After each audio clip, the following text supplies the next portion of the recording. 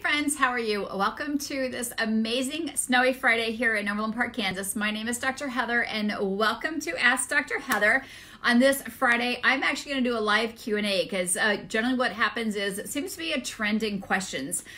Generally people tend to have a trend in questions about what's happening with your thyroid or what's happening with your gut health. But today I kind of had questions, or this week, questions kind of all over the place. So I thought I'd just kind of do a live open Q&A. So as you're joining me, let me know where you're coming from. I do apologize. I'm a few minutes late because I have a German Shepherd puppy and she has been pretty chatty today. There's been some squirrels out with our snow. We've got snow here in Overland Park, Kansas. So she's been seeing little critters pop up and around. So she's been a little barky at them. So I thought I'd actually start as you're joining us and you've got some questions about keto snacks. So a few years ago, I had to take hours to explain what keto was. The great thing is a lot of people understand what keto is, and it seems like the more you understand, the more confused you get. Now, I know people say that all the time. The more you understand about anything, the more there is to learn. But years ago, we used to talk about keto, and we talked about keto. It was generally about healthy fats, nuts and seeds, olives, avocados.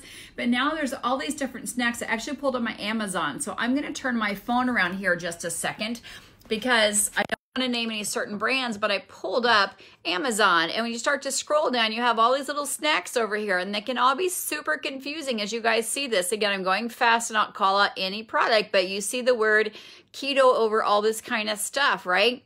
Or Atkins, modified Atkins. So you see I'm going quick, not to name a brand. So I'm going to stop that. And I was going to actually talk with Dr. Jamie. I said, we should just go to the grocery store and do this. But, let's talk about this. Why is there not the word keto on this lemon? I thought I had celery, but we ate it all. Why is there not keto on celery or lemon? We used to talk about keto or low carb or just whole foods. If I had a head of lettuce, a head of cauliflower, I didn't stamp keto on it. We know that whole foods by themselves, steaks and chicken and fish, those are all keto. They're low carb. They're healthy and high fats or moderate proteins.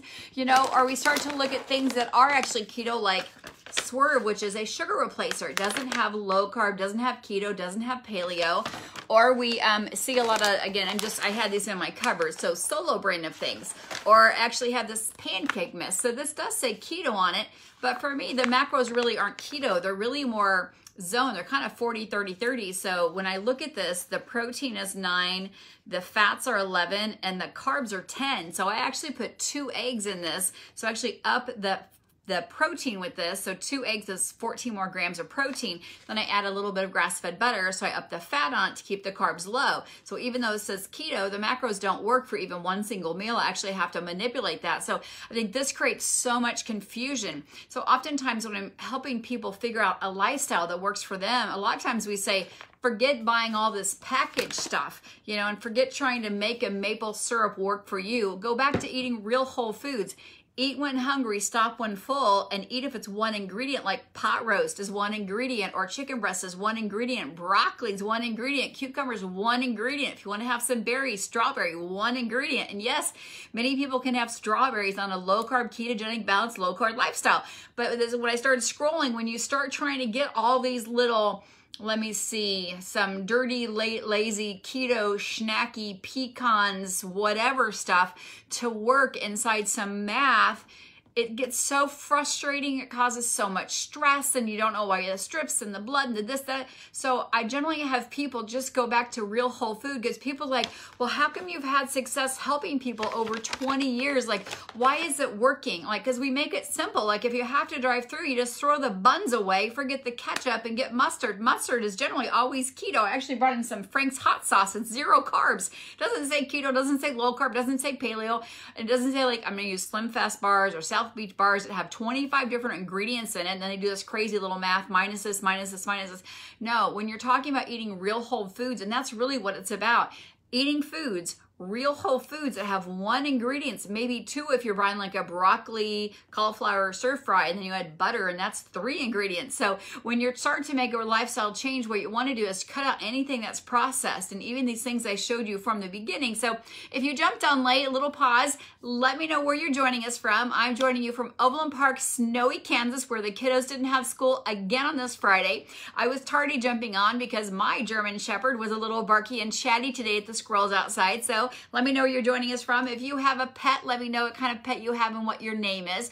Our beautiful dog's name is Dany, short for Daenerys, because she is the mother of dragons. The boys named her from the Game of Thrones, so we call her Dany for short. People often think she's a boy, but she's a girl. Hey, Lori, thanks for joining me. I know she's just around the corner.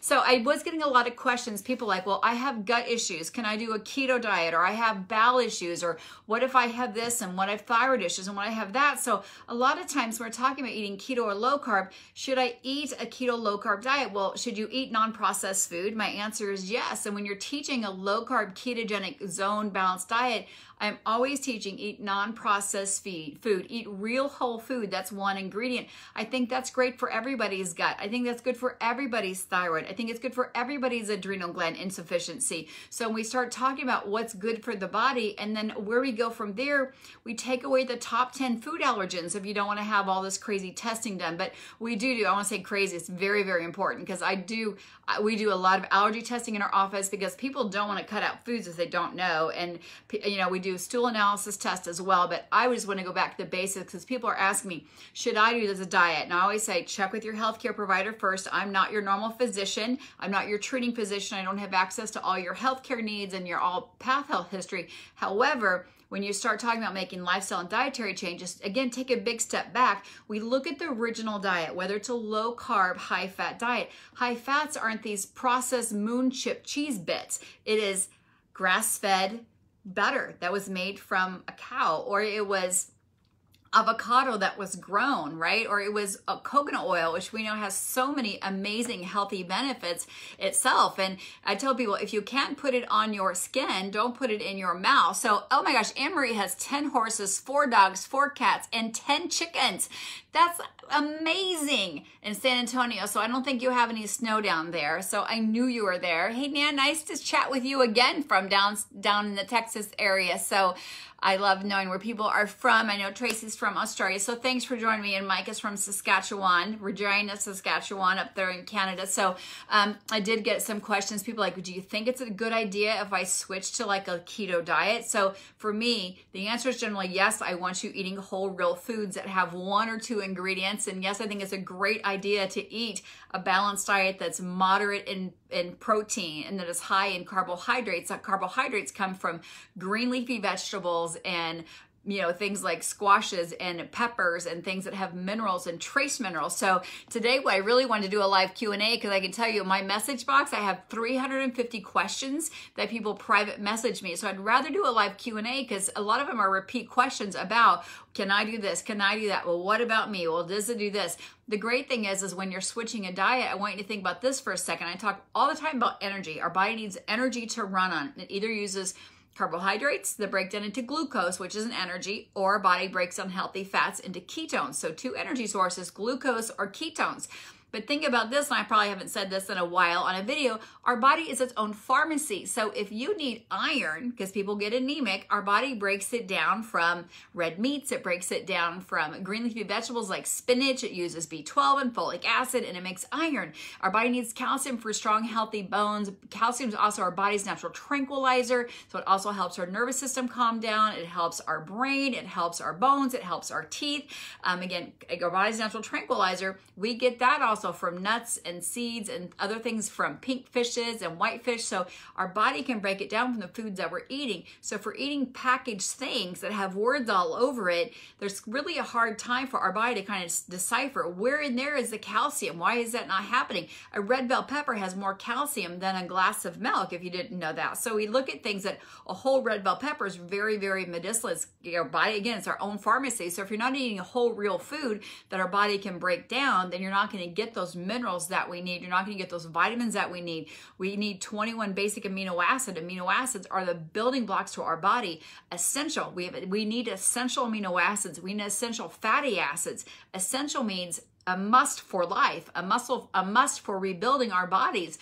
when it gets damaged, and we use our bodies from day to day. So I went swimming today. If you did some exercise today, write down what you did today. If you worked out today, maybe you shoveled snow. If you're in Overland Park, Kansas, I would say that's a big activity if you shoveled snow, because it's kind of wet out there today. It's just kind of a wet. We had a rain yesterday and then we got snow. So it's definitely a heavy wet snow that we have here today. Maybe Mike shoveled some snow up in Canada today, but I don't think that Anne Marie probably shoveled any snow in San Antonio. But if you did some exercise today and went to the gym or went and ran and worked out, let me know how you worked out today, because your body, that's a tear down process. And as you tear down when you work out, then your body needs to rebuild.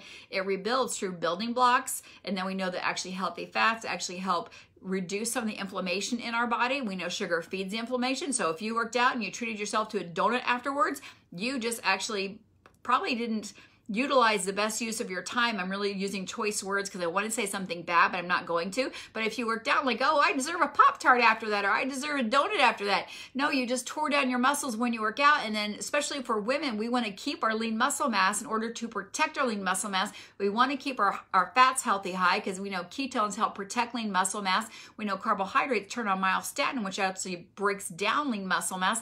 That's the last thing you want to do after you work out, whether it's yoga, whether it's shoveling snow, whether it's going swimming. So all those things are super healthy for your body. So I don't see you guys having any big questions here. I have 350 questions in my inbox, and people are like, why aren't you answering me? Why are you answering me? So I'm being like, question after question, but then you guys aren't answering them here. So, and Nan did some circuit training, which is awesome. I love to do circuit training. I love to do interval training. Is so good for your body, which is, doing some weights and doing 40 to 60 seconds of a super high impact cardiovascular, and then doing some more weight training, and then doing very high, super high cardiovascular support as well. So that's actually great for your body. I actually print off questions as well as what people have. So I'm going to go through and see what I've got question-wise over here. But I am getting a lot of questions like, what about this? What about this snack? What about that snack? What about this? What about that? Well, what about this rice? What about that? Well, we know that there's no essential carbohydrates. So people say, well, what about your family? Sometimes I see you doing that. Well, there are people who are on a ketogenic diet, or people on a low carb diet, who actually can have 200 to 300 grams of carbohydrates and break them down, because their bodies are that fuel efficiently. They're that metabolically strong. They're that much of a machine, I'm going to say, that they can actually burn that efficient. One of my sons is 6'6". He works as a manager in a restaurant, and he tracks his steps. He actually just walks as a manager over a marathon. He does 23 to 26 miles every single week. He works just in the restaurant, walking. Plus he works out and does other things, his activity of daily living. But on his normal job, that's his activity of daily living on his normal job, is walking a marathon. I'm sure many of you, if you work in a warehouse, or you're up and down stairs, or you're a nurse and you're walking everywhere, or a doctor, or a fireman, or a police officer, whatever your activity of daily living, you're walking and tearing down lean muscle mass. Then you want to eat in that 8-hour window, and then you want the rest of the time, you want your body to rebuild and repair. That rebuilding and repairing spot is very, very important, because what you want to have happen when you eat in that 8-hour window, then you want your body to, whatever it is that you ate in that 8-hour window or 9 or 10-hour window, to be very important, because what you rebuild with is what you ate in that window. Now, if you're like the average person, you're eating in a 17-hour window, and you're eating all the time, and you're sucking on mints and gums because you're afraid your mouth might taste bad or smell bad, or just only one bite of this or only one bite of that won't hurt, or a bottom of the bag fire, only one bun, I'll keep one bun and I'll keep one and throw one away, or whatever the math is people do, then you're like, what's your body going to use to repair? What's this going to use to make calcium with? Maybe you need stronger bones. Maybe you sit all day and you don't walk a marathon at your job, and sitting is the new smoking. And how are you going to get strong bones? And how is your body going to calm down if you're an overstimulated, overstressed job, and you're not eating green leafy vegetables and to get good healthy calcium from, and you don't even like salmon, and you don't like fish or cod or halibut where you get lots of calcium from, or you don't like sardines or Brazil nuts, which you get magnesium from. Magnesium is also one of our smooth muscle relaxers. Magnesium deficiency, which a lot of people are magnesium deficient because you eat carbohydrates. Carbohydrates actually make you deficient in B vitamins and magnesium, which lead to sensitivity and noise and sound. It can lead to headaches. It can lead to constipation. It can lead to restless leg syndrome. Lots and lots of things can lead to magnesium deficiency, and you get them from eating sardines. I don't like to eat them either, so I supplement with magnesium, but I do eat nuts and seeds, sunflower seeds, sesame seeds, pumpkin seeds, those type of things, and I do eat pink fish, but it's hard to get good quality pink fish like trout and salmon and those type of things. And you know, heart doctors say you should eat them at least 3 times a week, and I don't really meet people that eat red fish 3 times a week. But anyway, I would love to have your questions if they're coming down through here. But I guess, but I also love seeing that you guys do TRX and you do bands and cardio and weights and yeah, it's the average person. That's a great question. Thanks, Julie. The average person, when I was in school and I graduated over 20 years ago, on tests, the average person takes 15,000 steps a day. So I do have a little bit of a good and bad relationship with the things that people keep, the things, because I'm not going to name a name, that people keep track of. Be like, oh my gosh, I did 10,000 steps today. I'm like, the average person takes 15,000 steps a day. So you're not even doing the average. So when people like, but it's good because you know what your baseline is. So if you're doing 3,000 or you're doing 5,000 or if you're doing 12,000, that's great. But know that 15,000 is actually the average. So don't be average, be above average, be extraordinary, go above that. So if you know what the baseline is, and Julie, I'm not calling you out, I'm celebrating you for sharing that. 12,000 is great because I've had people come in, they're only doing 3,000 or 4,000 steps and they think that's awesome. But again, the average person takes 15,000 steps a day. And we know that 75% of the people walking around the globe right now actually have a metabolic insulin resistant issue. And 50% of the people walking around who, again, take 15,000 steps a day are already diabetic or pre-diabetic. 1.5 billion people globally are suffering from chronic pain syndrome. We've got to up that. So what is the good explanation of the impact of carbs? What is a good explanation of the impact of carbs? So, okay, Julie, this is a good explanation for what I say. We know that carbohydrates are a very, very short fuel source.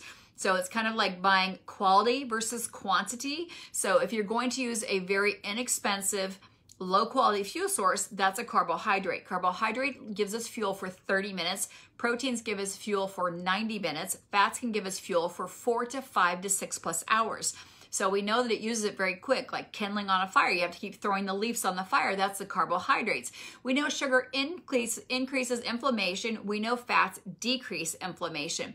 We know that carbohydrates can actually cause dehydration. That's why the first sign of diabetes is increased thirst, increased inflammation. We know fats can actually help keep our body more hydrated because fats can actually help balance out hydration of our body because ketones offer more oxygen per molecule. So again, we know carbohydrates can be very dehydrating because that first sign of a diabetic we see is increased thirst, increased dehydration. And again, sugars increase inflammation, fats decrease inflammation. So those are things most people generally understand. We also know that sugar is highly addictive. Carbohydrates come from sugar. So if you want it, and fats are not addictive.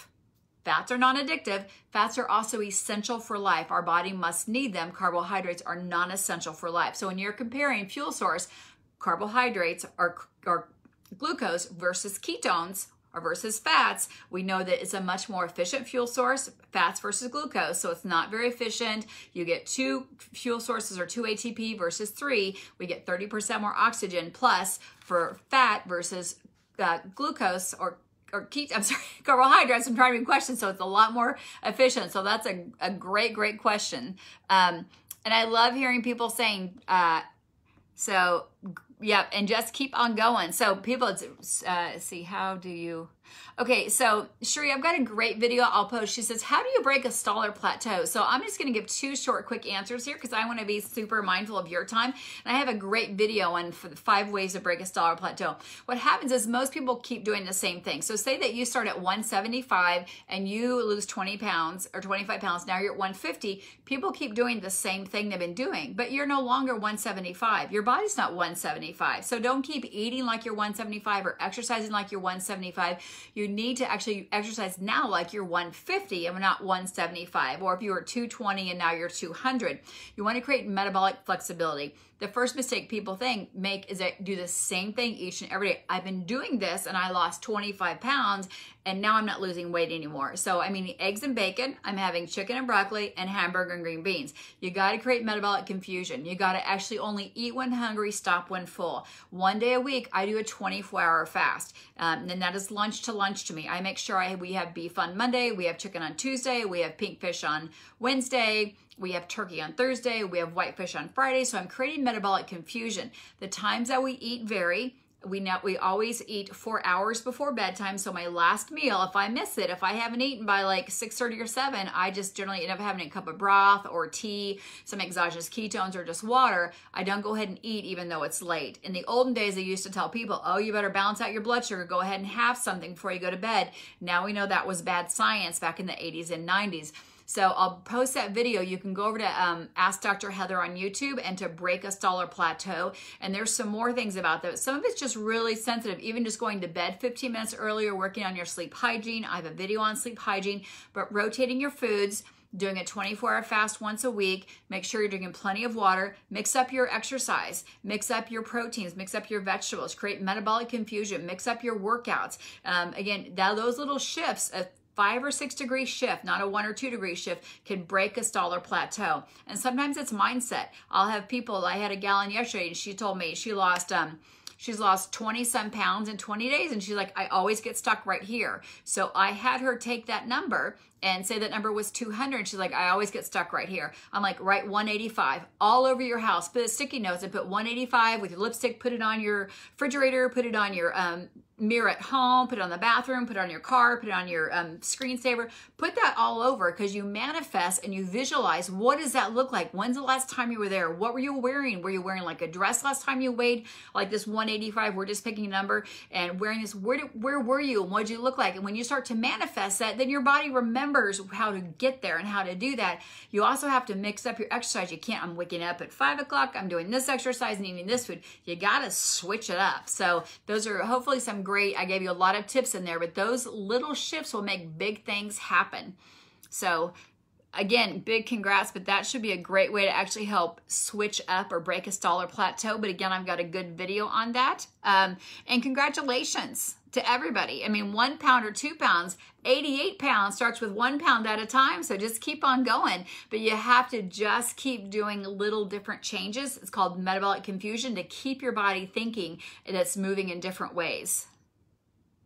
Awesome. So I'm gonna say we've done our about 15 minutes tonight. I want to check in, and also we've started calculating our macros. Everybody, about a week ago, we started calculating. We had you keep your macros for 5 days, and then last Monday, we checked in and had you decrease your carbohydrates by 25%. So you know who you are, that we're working and coaching you on decreasing your macros and getting you into a slow and steady ketosis. And then we also have a few of you that we're getting ready to start to roll into our 10-day keto kickstart. Our 10-day keto kickstart reset. So if that's you, you got to put your hands up so we know who you are, because we've been messaging and we've been putting you in our private Facebook group to coach you to get there. If you need to know more information, then just private message me. Just say 10-day info and we'll get you there if you haven't gotten the information. And again, I've got about 350 messages in my inbox I am frantically working through. I do shut my email off at 10 o'clock Central Standard Time. So I'm talking fast, but I am going to post a video. It's a little bit longer video, but it tells really about the different programs and why we really try to do things in a 6-week increment, because it takes that long to make physical changes, that long to make chemical changes, that thing to make really physical changes.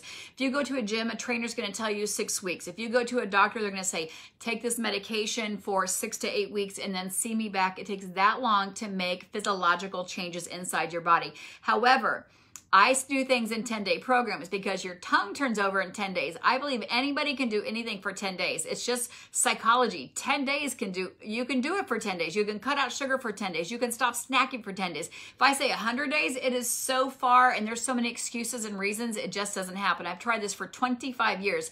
10 days is an amazing deal. And once you get through 10 days and you can celebrate 10 days, and we do in our 10-day program, we do a daily health hack. We do a layered learning. So you have success each and every day. We help you ditch the drive-through addiction. I know that drive-through addiction. I have 4 kids. I used to have to drive through to get a Diet Coke to pick my kids up from school because I was so tired because of my adrenal fatigue, which I have fixed and I know how to get there. But I also know real life and kids having multiple sports. I know how to actually eat healthy and where to eat healthy and who has the higher quality foods when you need them, if you have to drive through or when you have to drive through. We traveled with a Suburban over 300,000 miles. We had 4 kids that played travel sports, rowing, hockey, lacrosse. I get it. There's sometimes, and we did used to pack and freeze our own food. We've been gluten-free, dairy-free, for over 17 years at our household. Christian will be 22 in March, and when he was 4, we went gluten-free. So it's been that long we've been gluten-free for. Everybody else was popular about it. We've been dairy-free, soy-free for that long. Peanut butter just kind of came back into the house when the kids turned about 18. So we were peanut free for a very, very, very long time and used sun butter and almond butter and hazelnut butter. So anyway, I do try to practice what I preach and live what you see. So I want to thank you guys for joining me today. We want to check in on people who are calculating and dropping your macros. You guys know who I'm talking about. You've been following me. And again, don't be afraid. We want to help you start your way in the right way. I have an amazing 8-page free guide to start your day in the right way. We have an autoimmune friendly, keto friendly, low carb friendly food guide. That is what we hand out in our office and teach people. Eat from this guide. It will help you start your day in the right way. It's some of my favorite breakfast recipes, whether you're vegan, vegetarian, carbitarian, or carnivore. There's a recipe for you. I've been having a little bit of a communication once you put your email in there and subscribe, which is free. It should actually click over to you. If it doesn't, then just let me know that you subscribed and you did not get your 8-page guide, and then I will just manually send it to you. But I want you guys to have an amazing, blessed day in good health and happiness. This is Dr. Heather saying have an amazing night, and I'll be seeing you soon. If you're watching on replay, put replay. And Anne-Marie, have a great time with your chicken and your horses and your dogs and your cats. And I'm going to go find my German Shepherd because she loves the snow. She goes out there and she rolls and plays in the snow. I know I'm obnoxious. It's a good thing we didn't have Facebook Live when my boys were little, because I have 4 boys in 8 years, because that's all this would have been, has been a whole bunch of videos of my kids. I still try to do it, but they run now. Like, they Snapchat their friends, but they don't want me taking pictures of them. But you guys have a great evening, an amazing weekend. I know some of you I'll be seeing in Las Vegas next weekend. So if I'll be seeing you in Las Vegas, let me know. Put like a cowboy hat or a cowboy shoe, because we have a cowboy theme there. So I'll be seeing you guys Thursday in Las Vegas, or Wednesday. Have a great night.